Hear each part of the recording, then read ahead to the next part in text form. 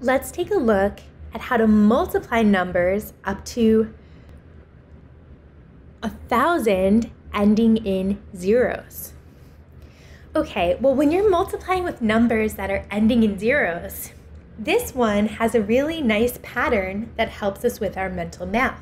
So I want you to think about this for a second. Before we get to this problem, I just want you to think about multiplying by 10. If I were to say 2 times 10, well, 2 times 10 gives me 20. So notice it still has the same 2, and I just add a 0 to it.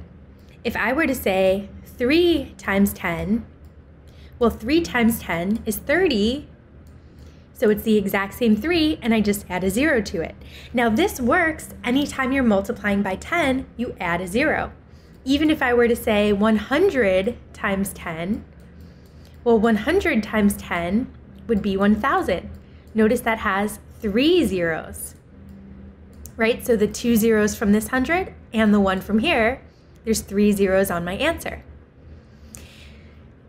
So anytime you're multiplying by 10, or a factor of, or something that has factors of 10, like 100 or 1,000, or even 1,000,000, if we got that big into our numbers here, you can always say, well, however many zeros there were on the end of those numbers, it doesn't work if 0 is the middle number or anything like that. When those numbers end in 0, I can just add up how many zeros were at the end of each number and put them on my answer. So for example, if I were to have 20 times 10, I could say, okay, well, 2 times 1 is 2, and there were 1, 2 zeros, so there's going to be 1, 2 zeros on my answer. So 20 times 10 would give us 200. Okay, so let's see if we can use this rule of kind of putting the zeros on our answer to give us some nice mental math with 20 times 40. Now, of course, if you wanted to, you could write them out the long way and do 2-digit multiplication. But multiplying with numbers that have zeros on the end, it's really much quicker if you use this mental math rule to make your math so much easier than having to write it out and do the 2-digit multiplication way of solving this problem. Not that it's wrong, there's nothing wrong with it, but this is going to be quicker and easier. So if you learn it, it's going to help you with lots of problems moving forward. Okay, so I have 20 times 40. Now notice both of those numbers end in 0. So I'm going to take the first digits, 2 times 4, and multiply that together. 2 times 4 is 8. And then I'm going to add up the total number of zeros I had after either number and put them on my answer. Well, there were 2 zeros, right? 1 here and 1 here.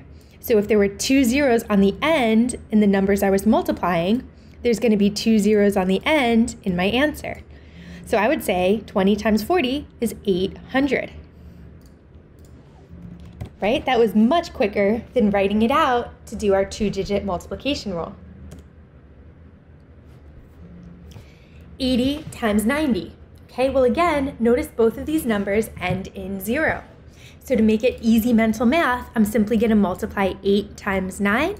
Well, 8 times 9 is 72.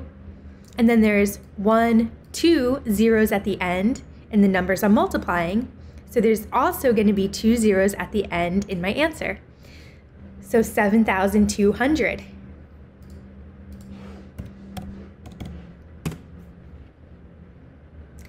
Ten times 100. Okay, well, both of these numbers have zeros. So if I multiply the first digits, right, the 1 times 1, that's going to give me 1. And then notice there's 1, 2, 3 zeros between those two numbers.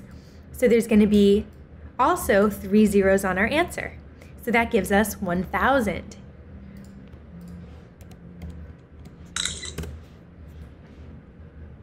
$90 times 50. Okay, well, they both end in 0. So I'm going to say 9 times 5.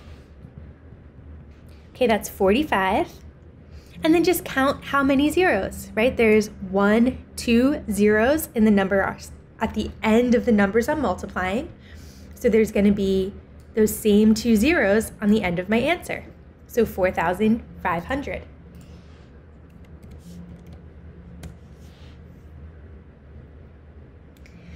$90 times 40. Okay, well, they both end in 0. So we can think of this as 9 times 4, right? That's just 36. And then there's 2 zeros in the numbers at the end of the numbers I'm multiplying, right? 1 here and 1 here. So those 2 zeros are going to be on the end of my answer, 3,600.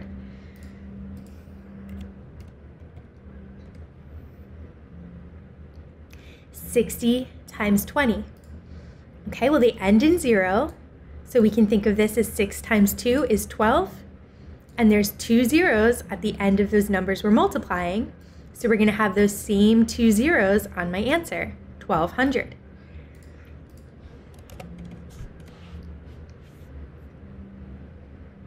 $100 times 20. Okay, well, think of this as 1 times 2. That gives us 2. And then there's 1, 2, 3 zeros all together at the end of those numbers we're multiplying. So we're going to have the same 3 zeros on our answer. So this would be 2,000. 100 times 80. Okay, well, 1 times 8 gives us 8.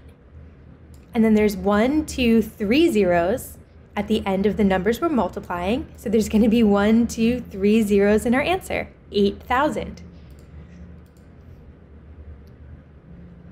50 times 30. Okay, well, 5 times 3 is 15. And there's 2 zeros, right? 1 here and 1 here. So we're going to have 2 zeros at the end of our answer, 1,500.